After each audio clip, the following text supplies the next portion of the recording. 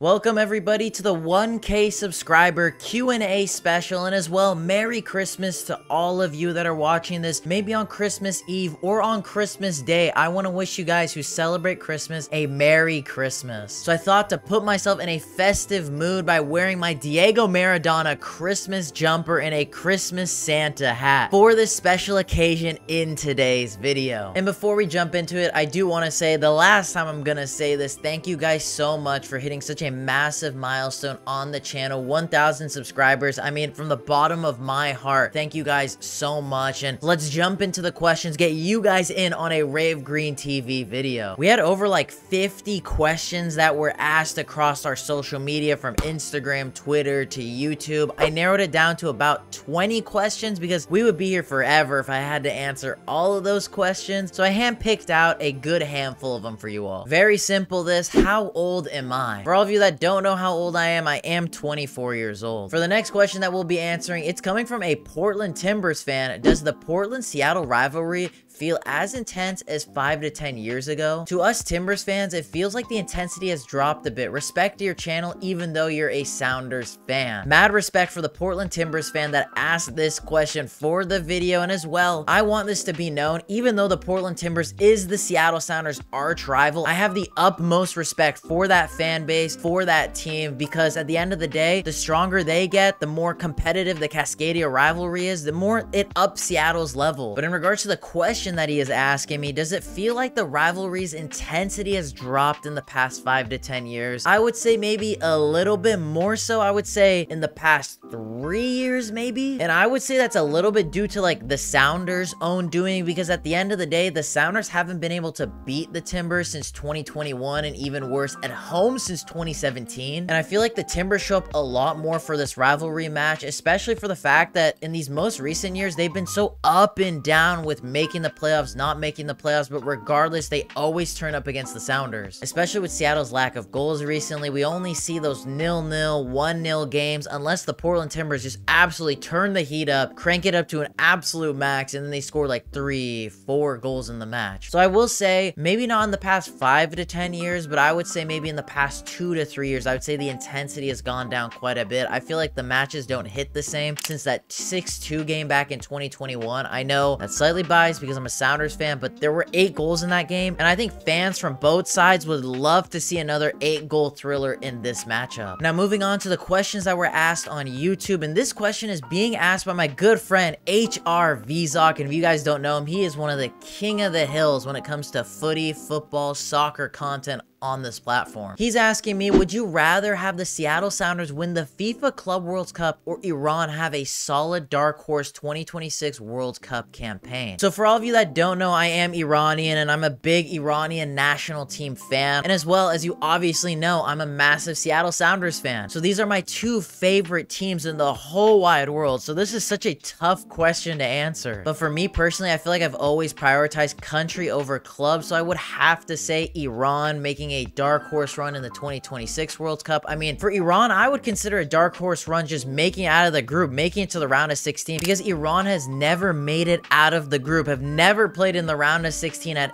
any World Cup that they've appeared in. So I would love to see that happen, and hopefully maybe once in my lifetime we'll see Iran make it to a round of 16 quarterfinal finish at a World Cup. Next question, what team do I hate? I mean, it's very simple, it's LAFC. I think I've mentioned it in countless videos, but they are my least favorite team in the whole wide world. So I forgot to answer this question when I was recording this video, but I was asked plenty of soccer questions being asked. What's your favorite cereal and why? So I don't really eat cereal anymore, but back in the day when I used to be obsessed with having cereal in my breakfast, I used to always have Cinnamon Toast Crunch. It was a staple back in the day. Moving on to the questions on Instagram, what was your first Sounders match you watched? So for me, there's kind of 2 parts to this question, because the first ever match I watched was on TV, and that was back in 2012 when the LA Galaxy came to Seattle. It was earlier in that season, and Eddie Johnson and Fredy Montero scored that banging long shot. Then later on in the year, I went to my first ever Sounders match, which again was against the LA Galaxy, and I saw the Sounders win 4-0, where there was a plethora of amazing goals from Eddie Johnson, Fredy Montero, Alex Kasky, and Andy Rose. So those were my first ever Sounders matches. Do you support a second team, or are you Sounders for life? Of course, boys and girls, I am Sounders for life. There isn't really a second team that I watch. Of course, as I mentioned earlier, I'm a big Iranian national team fan, but I don't think you can really correlate country support in the same bracket. But growing up, I was a really big Chelsea fan. They were a big part of why I started watching this sport. But mainly for me, it is literally just Sounders and Iranian national team. Who's the player that got you into soccer? For me, there's kind of 3 players that got me into the sport. First would be Fredy Montero. He was the biggest reason I became a Sounders supporter. Watching him score those like illustrious goals, the long shots, the volleys, the absolute bangers that he would score for this team really made me fall in love with watching him, watching the Sounders. He's by far my biggest idol when it comes to the Sounders. Then as well, there's Fernando Torres, who I just loved watching his career from Liverpool to Chelsea. Regardless that he was this 50 million pound flop, he still kept banging in goals. He kept trying, and you know what? That was very motivational for me. Regardless of the situation, he still put his right foot forward, and he went back home to Atletico Madrid. He was able to have success with his boyhood club that helped him start his career. I don't know, for me, it's kind of like a whole Cinderella story. And then for the third one, it is Ali Reza Jahanbakhsh. He's one of the captains for the Iranian national team, and he's kind of like big inspiration for many Iranian footballers, many Iranian football fans. And when I got the opportunity to meet him, it kind of reinforced everything that I thought about him. He's just a good guy. He truly has a golden heart, and it's just so special to see one of your fellow countrymen, someone that is from the same country as you, perform at such high levels, be so well respected. Next question is, what made you want to do what you're currently doing? So when it comes to Rave Green TV, this was kind of something I've been thinking about for many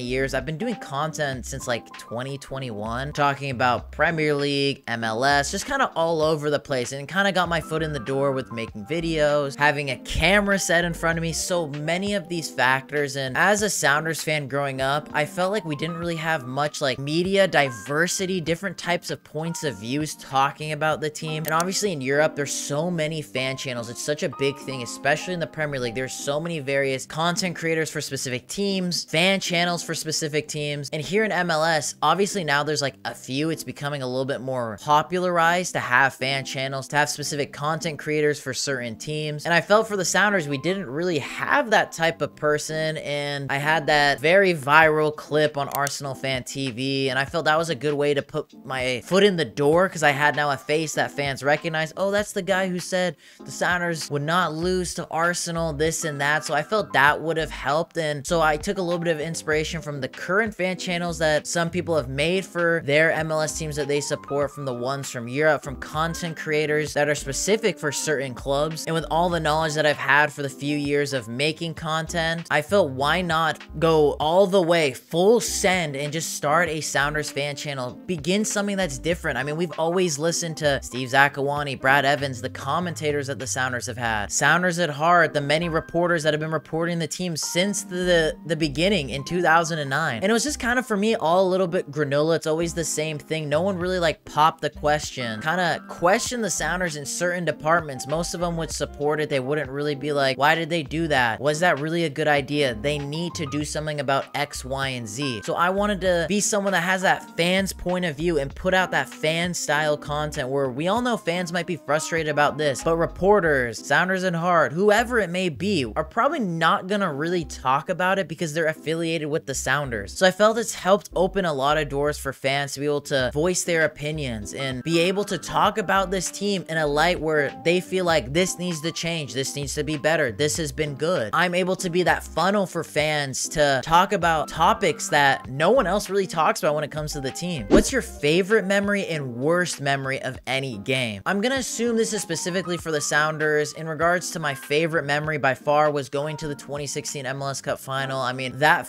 feeling that I had when I saw us win the MLS Cup final, especially in person when Roman Torres banged in that penalty. It was by far the fondest moment to see the Sounders with my own 2 eyes win MLS Cup in the away ground. It was so cold. It was so nervy for me because I was still a kid. See us win MLS Cup, finally be champions, beat that hurdle, win MLS Cup. It was just spectacular on so many levels. It's going to be a core memory for the rest of my life. Worst memory would probably be that playoff tie back in 2014 against the LA Galaxy. Juninho scored the banger goal that knocked us out based on away goals, where that could have been the Sounders' year to win MLS Cup, and not only that, be the first MLS team to win the treble. I mean, that team was so stacked. The Obafemi Martins Clint Dempsey duo was absolutely cracked back then. Our team was just complete from top to bottom. I mean, it was just such a historic season, and for me, it was just such a bummer that we weren't able to at least make it to an MLS Cup final, especially because I felt like we outplayed the Galaxy over those 2 legs, but Donovan got his fairy tale ending, and it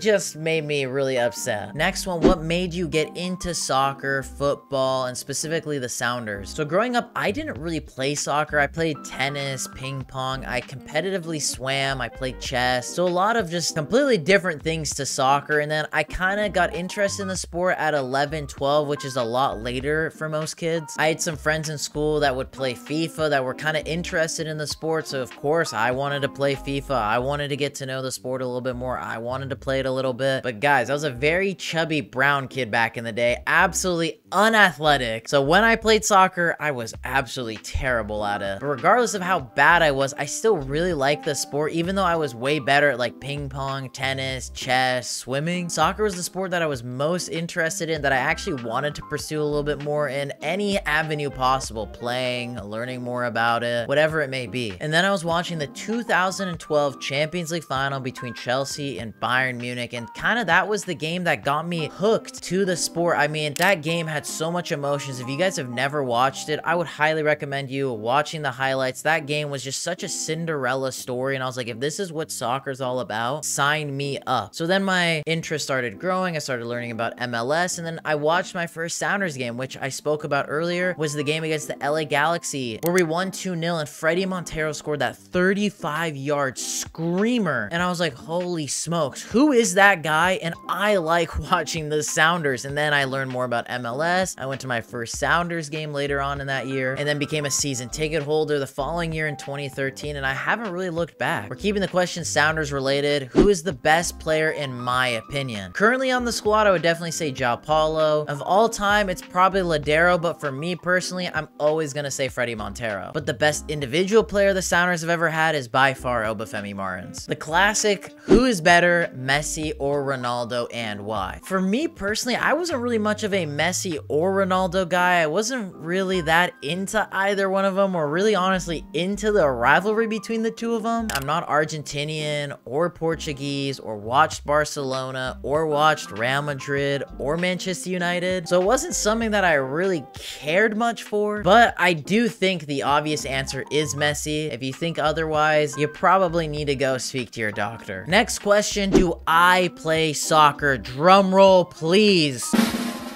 Of course I do. What kind of content creator, what kind of soccer fan would I be if I didn't play myself? I do very much play soccer. And if any Sounders players are watching this video and want to challenge me to a 1v1, let's make it happen. If I were to play pro, what position would I choose? And if possible, what club would I choose? Growing up, I played right back and as well played on the right or left wing because I could use both feet. So I would say somewhere in that area, probably right wing or right back. And what team would I play for? Honestly, any professional team in MLS, I would play from. Any professional team in the Premier League, Serie A, La Liga, whoever. But if I had my own choice, definitely it would obviously be the Sounders. For the final question, what is something that I find most enjoyable about the Sounders? I think there's a multitude of things that I find enjoyable when it comes to the Sounders. I'm not sure if I'm exactly answering the question the way this person was asking it, but for me, when it comes to the sport and especially the Sounders, you're able to connect with so many people from different backgrounds, from different parts of the world because of this sport. It's like its own universal language. I've made so many friends. I've met so many amazing people because of this sport. And when it comes to the Sounders, being a part of a community, being there to support your local team, to, you know, if you ever practice at Starfire, you can go see your professional team, meet the players and things like that. The fact that we have those opportunities, that this organization gives us, this team gives us those opportunities to meet this team team, and the players love to meet their fans. I think it's just so special. Fans, the people you get to connect with, the places I've been able to go because of going to away Sounders games. I probably would have never seen myself go to Chicago, go to Kansas City, go to all of these places, but because of Sounders games, I got to travel to new places, see different things, learn about different places in the United States, because it makes it so much more special. You go to this state, you get to go see your team play, and then as well, you're obviously there for a couple of days. You get to see different parts of the United States that you've never seen before, because Washington is a completely different place. So I would say that's the most enjoyable part about the Sounders for me. But boys and girls, that's going to be the end of today's video. Thank you guys so much for each and every single one of you that submitted a question for this Q&A. Don't worry if I did not answer your question. We will have hopefully another Q&A on this channel for another milestone that will hit on this channel, thanks to you all. And again, I want to wish you all a Merry Christmas. I hope you all get some amazing gifts, especially some Sounders gifts, because we all know those are the upper echelon gifts you can get for Christmas. Enjoy the time off, and boys and girls, I hope you all have a lovely day.